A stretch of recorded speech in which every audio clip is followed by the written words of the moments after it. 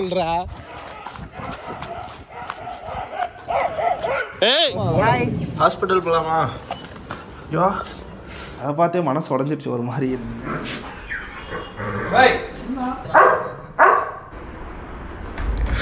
Caesar வந்து எங்கள் 2 பேரும் கடிச்சிட்டான் அவனுக்கு அதனால் வந்து இன்ஜெக்ஷன் போட வேண்டியது இருந்தது நானும் அல்லவும் போட்டிருக்கோம் ரொம்ப வலிக்குது பச்சை குழந்தை இன்னும் பாலூத்தி வளர்த்து பாலை குடிச்சு பிட்டு பாம்பாக கொத்துதடி நாளைக்கு காலையில் வரணுமா வந்து 4 ஊசி போடுவாங்களாமா WhatsApp guys back with another என்கிட்ட வந்து ஜெர்மன் ஷெப்பர்ட் டாக் ஒன்று இருக்குன்னு உங்களுக்கு தெரியும் ரோலெக்ஸ் சீசர் 2 பேரும் இருக்கு அதை பற்றி வீடியோ நான் போட்டு ரொம்ப நாள் ஆச்சு நிறைய பேர் அதை பற்றி என்ன ஆச்சுன்னு சொல்லி கேட்டுகிட்டே இருந்தீங்க அதுக்கு ஒரு பேக் ஸ்டோரி வேறு நான் சொல்கிறேன்னு சொல்லியிருந்தேன் அதுக்கப்புறம் நான் சொல்லலை சொல்கிறேன் கூடிய சீக்கிரம் அது ஒரு பக்கம் இருக்கட்டும் இப்போ அவன் என்னெல்லாம் பண்ணிட்டு இருக்கான்னு நான் உங்ககிட்ட சொல்லணும்னு நினைக்கிறேன் இதுக்கிடையில் இந்த வீடியோ நீங்கள் பார்த்துட்டு இருக்கும்போது என்னடா வீடெல்லாம் வேற மாதிரி இருக்குது ஸ்வாக் ஹவுஸ் என்னாச்சு அப்படிலாம் உங்கள் மைண்டில் ஓடுன்னு நினைக்கிறேன் அந்த ஒரு சோகமான விஷயத்தை பற்றி நான் உங்ககிட்ட அடுத்த வீடியோவில் சொல்கிறேன் இந்த புது ஊர் புது வீடு இங்கே வந்தோன்னா அவனுக்கு என்னாச்சுன்னு தெரில வந்த அன்னைக்கே வீட்டை விட்டு வெளியே ஓடிட்டான் காணோம் நைட் ஃபுல்லாக தேடிட்டு இருந்தோம் கண்டுபிடிச்சி கூட்டிகிட்டு வரும்போது இருட்டில் நானே தெரியாமல் என்னை கடிச்சு வச்சுட்டான் ரொம்பவே என்னோட கையெல்லாம் புண்ணாயிடுச்சு நான் அதுக்கப்புறம் இப்போது இன்ஜெக்ஷன் எடுத்துகிட்டு இருக்கேன் அடுத்த நாள் காலையில் வீட்டுக்குள்ளே வந்துட்டான் தெரியாமல் எல்லா பொருளையும் பிடிச்சி இழுக்கவும் அல்லமீன் வந்துட்டு அவர் நல்லாவே அது கூட பழகுவார் அதை வந்து வேணாண்டா அதை எடுக்காத அப்படின்னு தள்ளும் போது அவரையும் பிடிச்சி கடிச்சு கையெல்லாம் சரியான பிளட்டு நாங்கள் 2 பேருமே இப்போ இன்ஜெக்ஷன் எடுத்துகிட்டு இருக்கோம் ஆல்ரெடி நாங்களே அங்கேருந்து இங்கே வந்ததில் மூட் அவுட்டில் இருக்கோம் எங்களுக்கு மேலே அவன் இருப்பான் போல அதை இப்படி வெளிப்படுத்துகிறான் அப்படின்னு நான் நினைக்கிறேன் இது வரைக்கும் இப்படி கடிச்சதே கிடையாது தெரியாமல் பல்லுப்பட்டிருக்கு இந்த மாதிரி எங்களை ஹர்ட் பண்ணுற மாதிரி அவன் இது வரைக்கும் கடிச்சதே இல்லை சரி வீட்டை விட்டு வெளியே போகிறதுல தான் ரொம்ப மும்முரமாக இருந்தான் அதுதான் அவனுக்கு தேவை போல அப்படின்னு சொல்லி நான் வீட்டை விட்டு வெளியே அனுப்பி பார்ப்போம் அவனால் திருப்பி வீட்டுக்கு வந்துடுவான் அப்படின்ற ஒரு இன்டென்ஷனில் நாங்கள் ஒரு விஷயம் பண்ணோம் கைஸ் சீசரை வந்து நாங்கள் அவுத்து விட்டுட்டோம் ஃபஸ்ட் டைம் ஏன்னா வெளியே ஓடுறதுலே குறியாக இருக்கா சரி போய் தான் தொலை திருப்பி வந்துடுவானான்னு பார்க்கலாம் இப்போ அவுத்து விட்டேன் இங்கே இல்லை அவன் வரானான்னு பார்ப்போம் இல்லைன்னா நம்ம போய் தேடி கண்டுபிடிக்கலாம் அங்கே இருக்கான் பாருங்க வெயிட் பண்ணி பார்ப்போம் போகிறானே ஏண்டா போகிறானே போயிட்டான்டா எங்கே இருக்கான் ஆய் போயிட்டு இருக்கான் நல்லா பையன் கக்கா போறான் ப்ரோ எவ்வளவுதான் பொறுமையா இருக்கிறது அப்படியே போங்க புடிடா டேய் புடிடா சீசர் வாங்க ஏய் புறா என்ன நடக்குதுன்னு மட்டும் பார்க்கணும் ஓகே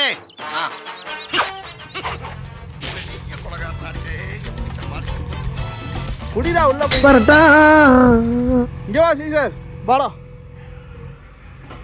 சீசர் இங்க வா குட் பாய் இங்கே வா வா வா வா வா வா குட் பாய் ஓட மாட்டான்னு தான்டா தோணுது ஆனால் மற்றவங்கள ஒம்பிள்தானா பிரச்சனை இல்லை வா போகலாம் போயிருவியா வீட்டுக்கு போ உள்ள போ வீட்டுக்குள்ள போ ஏய் என்னடா தலைவிரிக்க ஓடுறான் இப்போ பார்த்தீங்கன்னா வாசு வந்து சீசரை பிடிக்க போகிறான் சீசர் என்ன ரியாக்ட் பண்ண போகிறாங்க நம்ம பார்ப்போம் கைஸ் வாழ்க்கையில் முத சீசரை வந்து நாங்களும் அவுத்து விட்டு வெளியே அனுப்பிச்சிருக்கோம் இதுக்கு முன்னாடி வரைக்கும் தலைமை அத்துட்டு தான் போய் கேள்விப்பட்டிருக்கோம் பா சீசர் வாடா கைஸ் டென்ஷன் ஆகிறான் உருன்றான் குச்சி எடுத்துறவா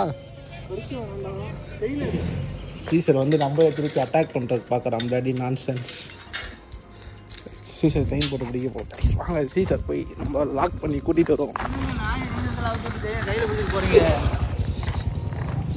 பார்த்தீங்கன்னா ஒருத்தர் பைக்கில் போல என்ன சொன்னார் நாய் நீங்கள் போட்டு அவுத்து விட்டு போகிறீங்க அதை அட்டாக் பண்ணிடுச்சுன்னா யார் இது பொறுப்பு அப்படின்ற மாதிரி கேட்குறாங்க சும்மா ப்ரோ இந்த நாயை பிடிக்கிறாங்க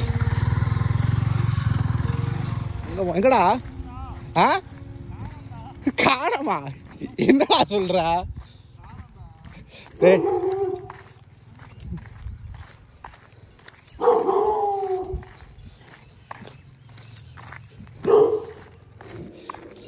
சும்மா இல்லாமல் டெஸ்ட் பண்ணுறோன்ட்டு டெஸ்ட் பண்ணி இப்போ சீசர் எங்கே தொலைஞ்சு போகலான்னு தெரியல.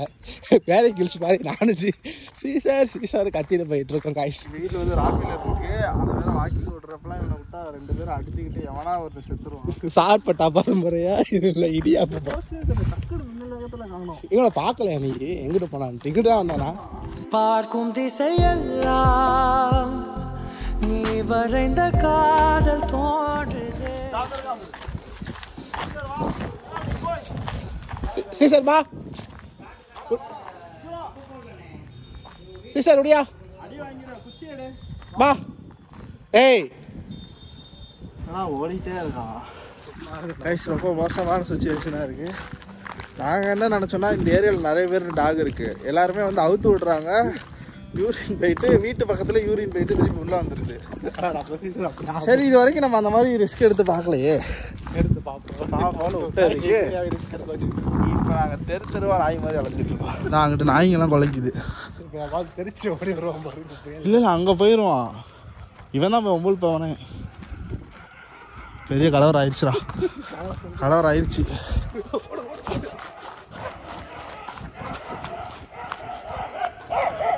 ஏய் சரி சரி இந்தரா வாடா வாடா. சீசர் பா. சீக்கிரம் வா.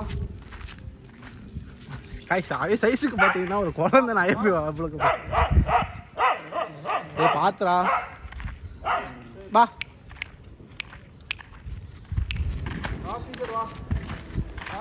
போடுறா புல்லு திங்க போறான்னு நினைக்கிறேன்டா.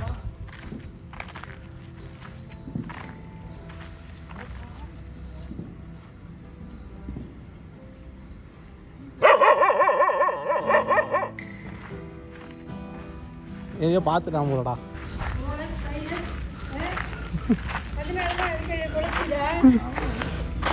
என்ன பண்றான்?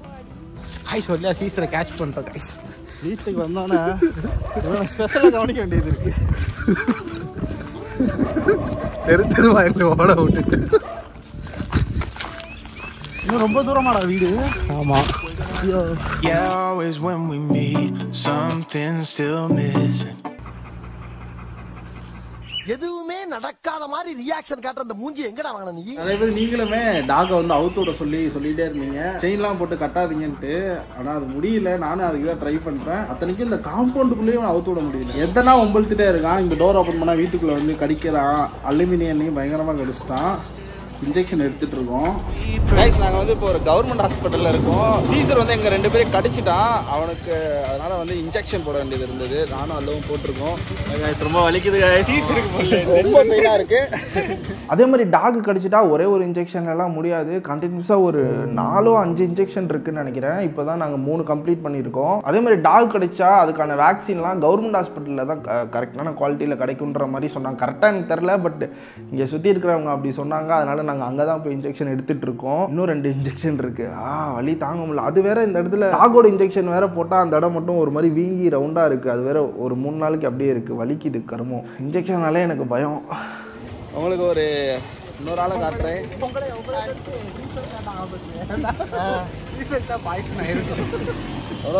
ரொம்ப நாள் கழிச்சு பாக்குறீங்க. அந்த போட்டோஸ்லாம் நான் ஆட் பண்றேன் பாருங்க. சரி வெளியில் விட்டா வந்துடுவான்னு நினச்சோம். ஆனால் வெளியே விட்டும் வரவே இல்லை. ரொம்ப ஓவராக பண்ணிகிட்டு இருக்கேன். ஆக்சுவலாக உங்கள் எல்லாருக்குமே நான் ஒரு முக்கியமான அட்வைஸ் கொடுக்குறேன். தயவு செஞ்சு அடல்ட் டாக் வாங்கவே வாங்காதீங்க. பேச்சுலராக இருந்தால் கூட நீங்கள் அதெல்லாம் சமாளிக்க முடியும். அதுக்கும் உங்களுக்கு டாக் மேலே பயங்கர இன்ட்ரெஸ்ட் இருக்கணும். அது கூட நீங்கள் நிறைய டைம் ஸ்பெண்ட் பண்ணுற மாதிரி இருக்கும். நீங்கள் என்ன தான் டைம் ஸ்பெண்ட் பண்ணாலும் குட்டிலேருந்து வளர்க்குற டாக் மாதிரி உங்கள் கூட அட்டாச் ஆனாலும் அது ரக்கடாக தான் இருக்கும். திமிராக தான் இருக்கும். எப்போவுமே அடங்கியே போகாது. ஸோ அதனால் அடல்ட் யாருமே வாங்காதீங்க. எனக்கு வந்து அடல்ட்டு தேவைப்பட்டனால இதெல்லாம் தெரிஞ்சு தான் நான் வாங்கினேன். தெரியாமல் நான் வாங்கி மாட்டிக்கல. தெரிஞ்சே தான் நான் வாங்கி மாட்டிக்கிட்டேன். மாட்டிக்கிட்டேன்னு சொல்கிறத விட எனக்கு இந்த மாதிரி ஒரு டாக் தான் தேவைப்பட்டுச்சு. ரொம்ப அட்டாச் ஆகாமல் ஒரு ரக்கடான டாக் தான் எனக்கு தேவை. அதனால நான் இதை சூஸ் பண்ணேன். ஒரு அடல்ட்டு. சரி இவனை வெளியே விட முடியாது. இப்படியே ஓடிடுவான். இவனை போய் நம்ம அதுக்கப்புறம் தேட முடியாது. இல்லை எங்கேயாவது போய் ரோட்டில் ஆக்சிடென்ட் அந்த மாதிரி ஆகிடும்னு சொல்லி நான் வெளியே விட வேணாம்னு முடிவு பண்ணிட்டேன். பட் திரும்பவும் அவன் வெளியே போகிறது வெறி பிடிச்ச மாதிரி இருந்தான். இந்த வீட்டுக்குள்ளே அவனால் இருக்கவே முடியல. காம்பவுண்டை விட்டு வெளியே போகணும். அந்த சரி போய் தொலைன்னு சொல்லி நான் ஒரு மிட் நைட்டில் வெளியே துரத்தி விட்டுட்டேன். ஆக்சுவலாக நானே கேட்டை திறந்து நீ வெளியே தானே போகணும், நீ போயிடு. வெளியே போயிட்டான். ரொம்ப நேரம் ஒரு 2 hours ஆச்சு, ஆளே வரல. பக்கத்துலேயும் இங்கே மாடியிலேருந்துலாம் பார்த்தோம், ஆளே இல்லை. அதுக்கப்புறம் ஒரு 1/2 hour கழித்து பார்த்தா திருப்பி வீட்டுக்குள்ளேயே அவன் நின்றுட்டு இருந்தான். ஷாக்கிங்காக இருந்துச்சு. அதுக்கப்புறம் நான் எவ்ரிடே நைட் ஆனால் அவனை வெளியே திறந்து விட்ருவேன். ஏன்னா பகலில் திறக்க முடியாது, ஏன்னா மக்கள்லாம் போயிட்டு வந்துட்டு இருப்பாங்க. அவனை பார்த்தே பயப்படுறாங்க. அவன் ஒன்றும் செய்யாட்டியும் அவனை பார்த்து பயப்படுறாங்க. இது மாதிரி நைட் டைமில் அவனை ஃப்ரீடமாக வெளியே விட்டு நான் பழக்கிட்டேன். ஒரு 3-4 days அது மாதிரி தான் நடந்துகிட்ருக்கு.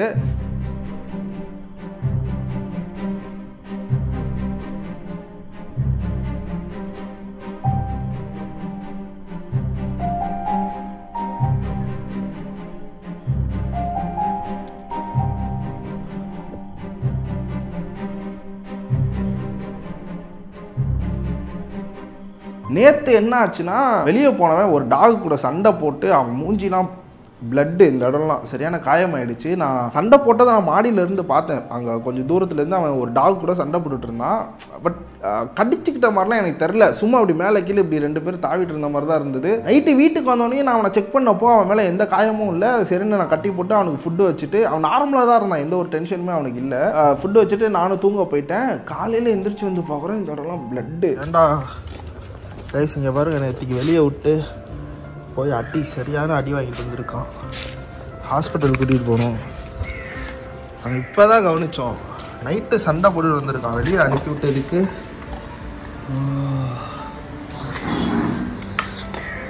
சாப்பிடு சாப்பிடு.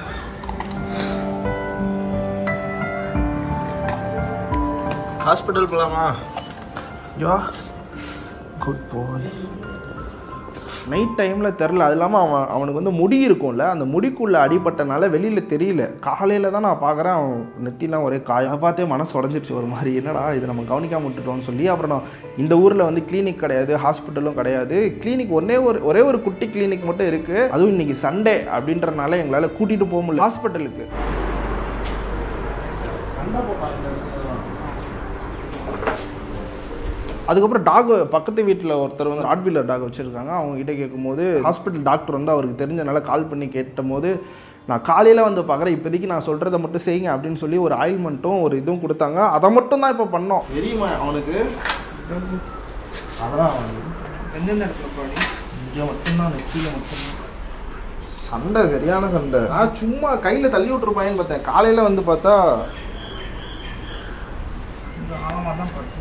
ஏற்கனவே இதே அடி கன்னத்தில் இருந்துச்சு, அது ஆறிடுச்சு. இப்போது ப்ளீட் ஆயிடுச்சு லைட்டாக.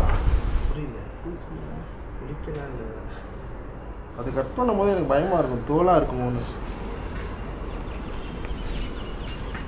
சும்மாறா அப்படி ஹெல்ப் பண்ண வந்து அவரையும் பிடிச்சி கடிச்சு வச்சுட்டான். அந்த ஃபுட்டேஜே இருக்குது, நீங்கள் பார்க்கலாம். அவனும் அப்படி தான் வாயை கட்ட. ஆமாம், வாயை கட்டதான் கட்ட மாட்டேன். வாயை கட்ட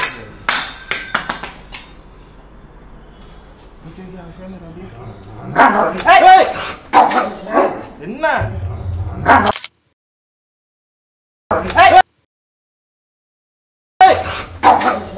என்ன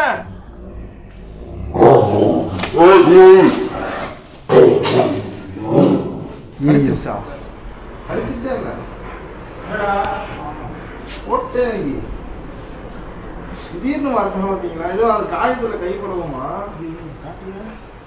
கை கத்திரிக்கோளில் அந்த காயத்தில் பட்டுருச்சியா? எங்கே நீங்கள் இன்ஜெக்ஷன் பண்ணோம்ல?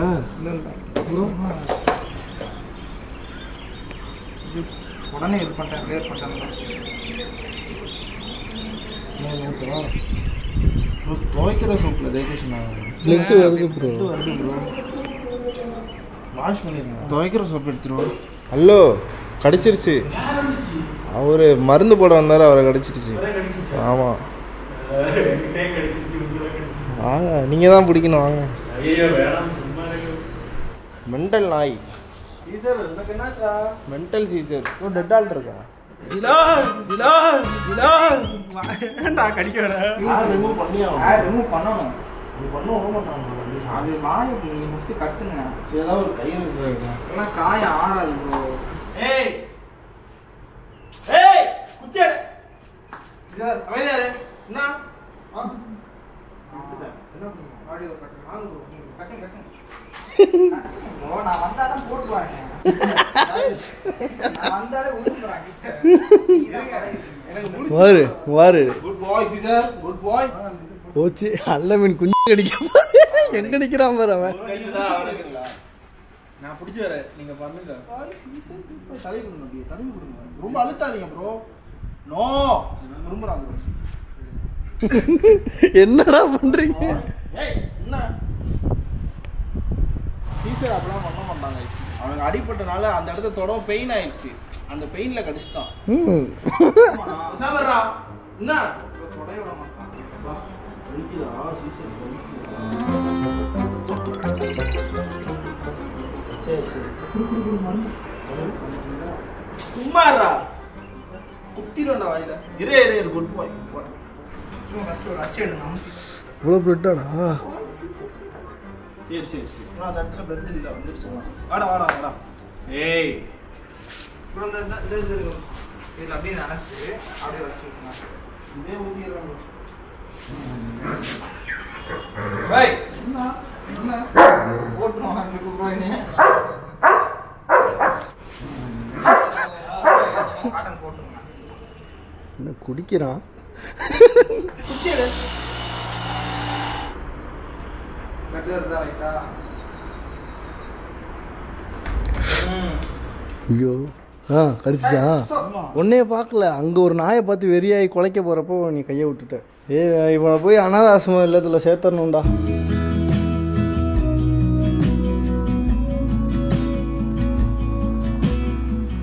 யூஸ்ஃபுல்லாக இருக்கு.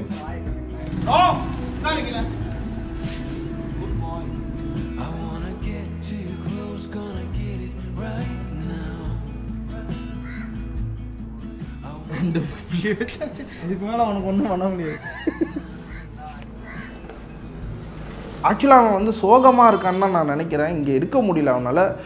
இதுக்கு முன்னாடி நாங்கள் இருந்த அந்த ஸ்வாக் ஹவுஸில் வந்துட்டு அவன் ஃப்ரீடமாக அந்த ஒரு ஃபார்ம் ஹவுஸ் மாதிரி இருக்கும். அந்த வீடே உங்களுக்கு தெரியும்னு நினைக்கிறேன். அங்கே இருந்துட்டு இந்த மாதிரி ஒரு ஆம்பியன்ஸில் அவனால் இருக்க முடியல போல். அதனால தான் கடிக்கிறான். ஏன்னா வந்து இவ்வளோ நாள் ஆச்சு. கடிச்சிருக்கான், தெரியாமல் பல்லு போடும். இந்த மாதிரி ஒரு இன்டென்ஷனோட யாரையுமே கடிச்சு வெறி பிடிச்ச மாதிரிலாம் ரியாக்ட் பண்ணது கிடையாது. சம்டைம் மூட் ஸ்விங் ஆனால் நடக்கும். பட் இது அதிகமாக ஆகுது இந்த ஊருக்கு வந்ததுலேருந்து.